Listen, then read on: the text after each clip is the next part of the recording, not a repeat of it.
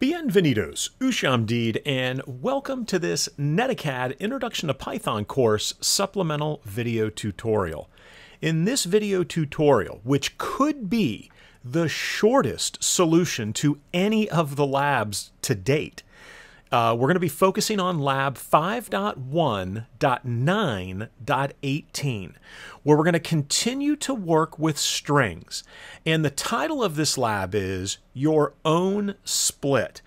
And this can be solved with a single line of code. And so I'm struggling here as I look at the description for this lab. It says the estimated time is 20 to 25 minutes. It's a medium level of difficulty. Now, here are the objectives. Improve the student's skills in operating with strings using built-in Python string methods. Now, the scenario describes that you already know how split works. Now we want you to prove it.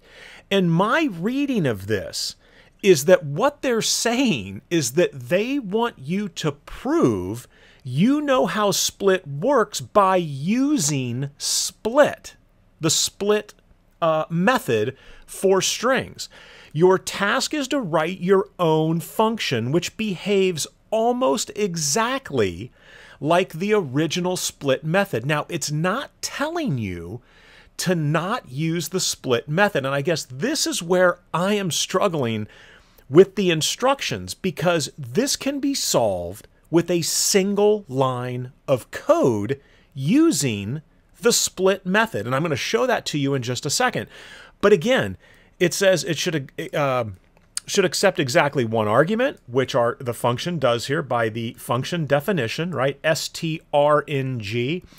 It should return a list of words created from the string, divided in places where the string contains white spaces. Well, split is exactly what does that. If I pull up our interactive interpreter here, and I'm using IDLE, the Integrated Development and Learning Environment, we have the code from the activity here. So if I was to say, this is my cool string with an exclamation mark, dot split, when you do that, it's going to return a list of each word based on where the spacing occurs.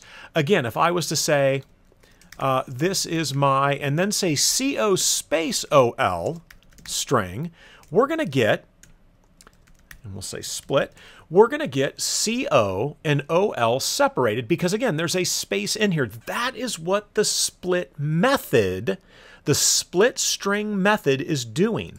It's going to naturally return to you a list with each of the words that are separated by white space, and it's going to give it back to you.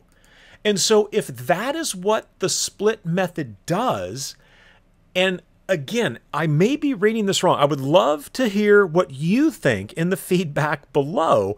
But this is all about the split method. We know how it works. Now we want you to prove it.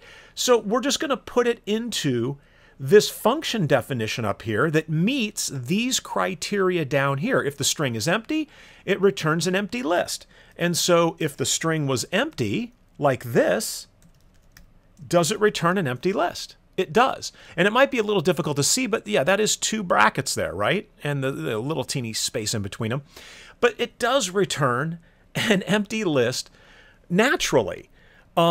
So again, I read this up here that this is a medium level of difficulty. This should take 20 to 25 minutes to complete, but yet this can be completed with a single line of code in that function. And let me show you what that line of code is.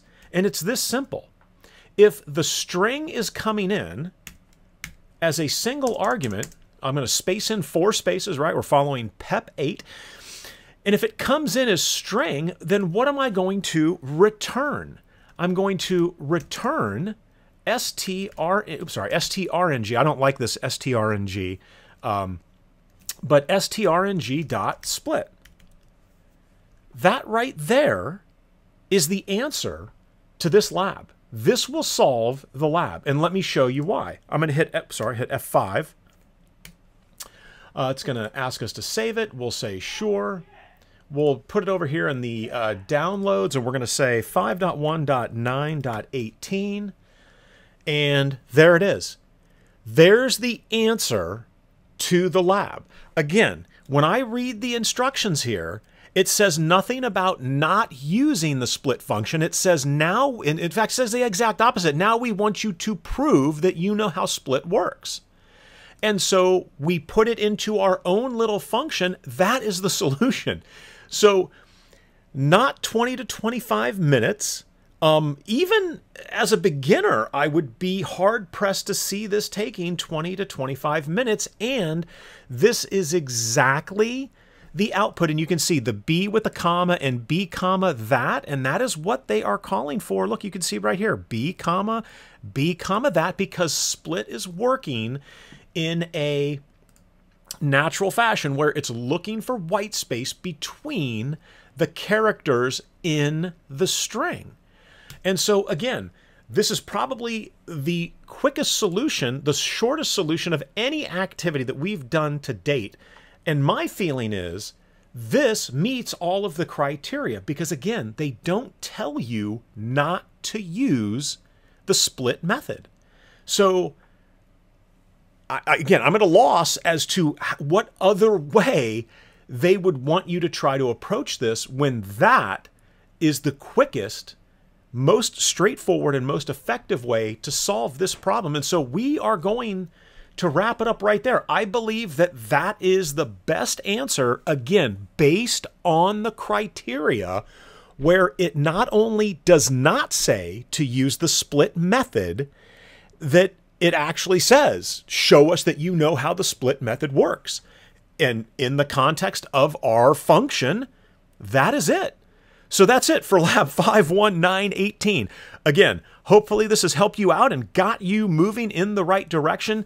Please let me know in the comments below if you feel that there's some other approach based on the directions, right? The instructions that were given that you would use to solve this problem. But it's the whole in the material leading up to this lab was all about strings, string methods, and split was a major component of that. So I see that's the answer right there. It's a single line.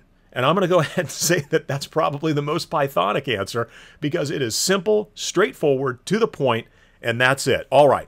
Well, thank you guys so much for watching. I hope you're learning from the supplemental video tutorials here, and have a great weekend, and I hope to see you in the next video.